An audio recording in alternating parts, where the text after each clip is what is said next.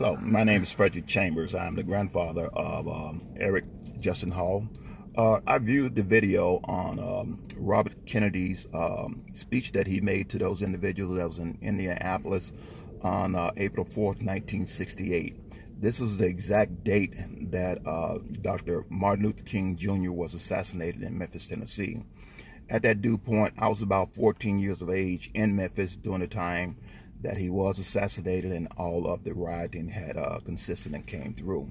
After the assassination, there were numerous amount of riots in every city in the United States, except for at that time, Robert Kennedy was speaking to an audience in Indianapolis, which was predominant, a great number of the individuals were black. And Mr. Kennedy spoke and told them that Dr. Martin Luther King had been assassinated, and they all got very loud. And he had to tell them he understood how they felt, because a few years prior, his brother, President Robert Kennedy, had been assassinated. So he knew exactly how members in the audience was feeling. So at that time, he had a speech that he told everybody about, that was predominantly one of his greatest speeches, and it went like this. What we need in the United States is not division. What we need in the United States is not hatred. What we need in the United States is not violence and lawlessness, but is love and wisdom and compassion toward one another, and feeling of justice toward those who still suffer within our country. And he's basically telling everybody, you know, it's not right to be picking up and rioting and harming one another, when we should be uniting as brothers and sisters, when we should be basically trying to get together to heal the country. You know about all of the things that's going on in the world today, and we are a portion of that.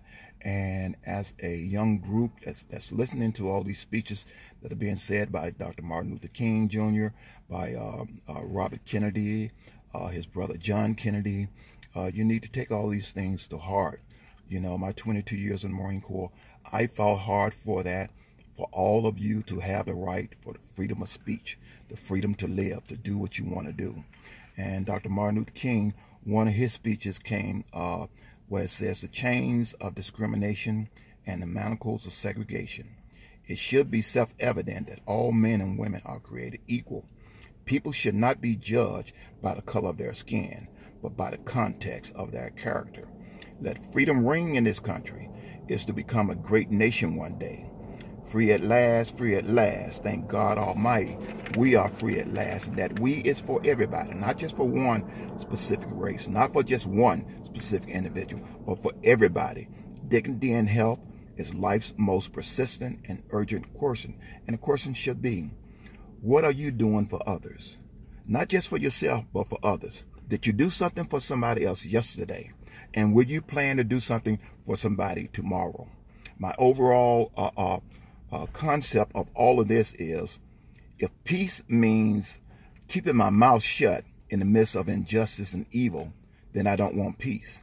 If peace means a willingness to be exploited, economically dominated, politically humiliated, and segregated, then I don't want peace. So if you want peace, you are the young group for tomorrow. You are our future. So it's very imperative that you learn, okay? You learn from our mistakes, okay? So that you don't make the exact same mistakes. So you can make this a better world. People have died for you to have that right to do that. Don't always look at picking up arms or beating up somebody or harming somebody to make your right, okay? Look at either doing the pen or by mouth, all right?